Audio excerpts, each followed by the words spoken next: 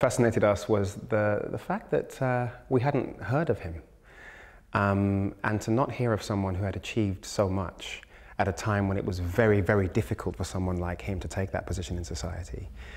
We found fascinating. We started to wonder what kind of man he must have been, how driven he must have been, also how talented he must have been. Isn't it rather ironic that here was a man who had to leave America at a time of slavery to try and do what he wanted to do, which is be an actor here in London, and nowadays you find so many black British actors who make the reverse journey. They go to America because it's easier for them to have a career there.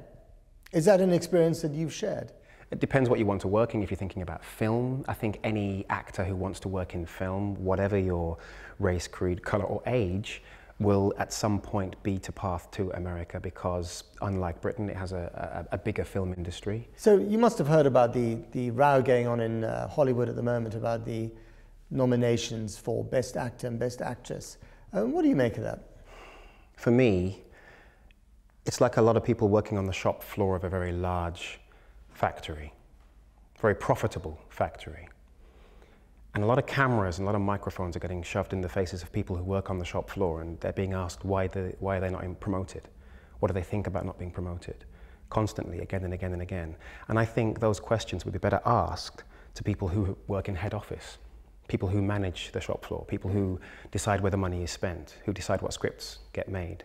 But at the end of the day, it's all about the story, isn't it? And the story of Ira Aldridge is a great story that brings this bigger issue to life, even today.